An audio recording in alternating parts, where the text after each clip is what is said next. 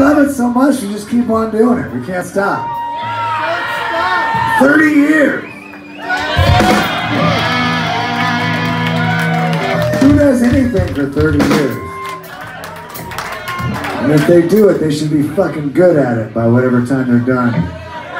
So everybody should be good at peeing. At 30 years, they should be good, right? All right.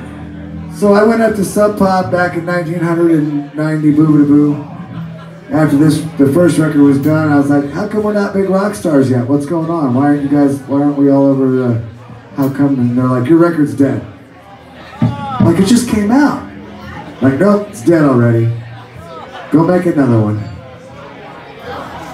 This would not be the first time, or the last time rather, that they told me that.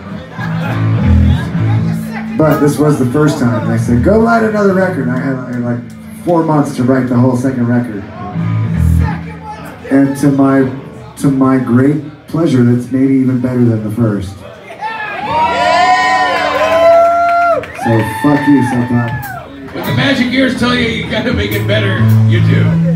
That's right. You gotta make another record, but it's gotta be even better than the first one, which you had a lot of time to work on. And you have no time to work on the second one, and it's got to be better than the first one. No pressure, kid. Go for it.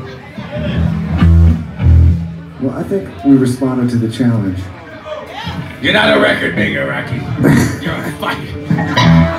You should quit thinking about making records and start thinking about how you're gonna kick Apollo Creed's ass. You're never gonna beat Apollo Creed if you don't stop making records, kid.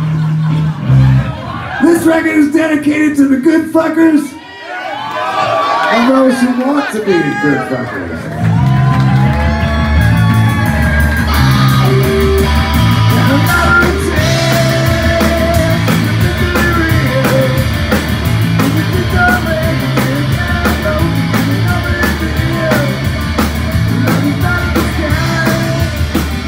The